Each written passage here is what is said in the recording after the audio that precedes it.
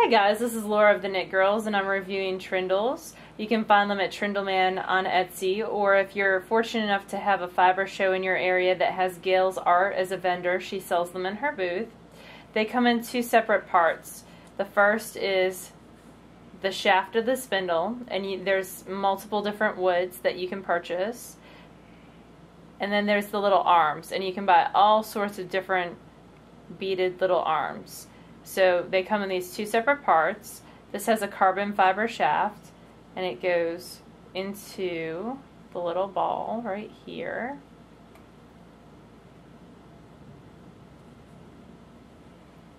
And all three just scooch right in.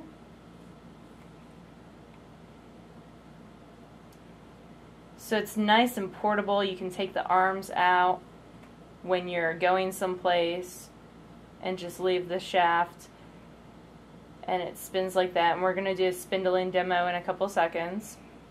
I also wanted to show you sizes. So this is the mini Trindle behind my big Trindle. This I would use for lighter weight fibers. So I'm trying to spin a lace weight of a buffalo silk blend on that one, and you can see that it is a much smaller single than what I would typically spin on a heavier spindle.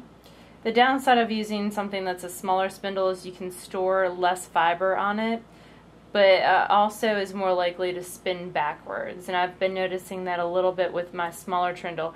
I love these, and when I show you how to spin on them, they seem to spin for forever. So we'll go to that part right now. Hey guys, this is Laura from TheKnitGirlls, also known as Lala, and today we're doing a product review of the Trindles. What I'm spinning on right now is the full-size Trindle, and you can see right there, it's got the three arms, and I'm just winding on the fiber that I've already spun into yarn, hooking it around one of the arms and the hook at the top, and then I'm going to start it. I'm spinning in a clockwise fashion. Get my Z-twist on. Oop, I stopped it as I was drafting. So you start it spinning and draft, or you can pre-draft a little bit. And basically what I have is this big chunk of fiber in my hands, and I'm pulling that to the length that I want and adding twist. And really, that's all spindling is. A Trindle spins just like any top whirl spindle that you might find elsewhere. It tends to go a little bit longer than some top whirls I've spun on before, but again, that's all a matter of weight and other stuff. And when I get it to where I have a good enough amount spun for me, I stop it, I park it, I flip it off, and add that fiber down below the arms. And just wind it right on. Wind it on, and then just start spinning like I was before, leaving a little bit of a leader to get me started. And draft. I'm just pinching and drafting. And really, that's all there is to spindle spinning. Just spinning those singles up.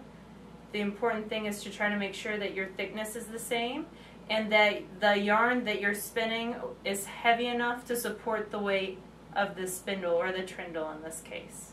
That's all there is to it. Bye, y'all.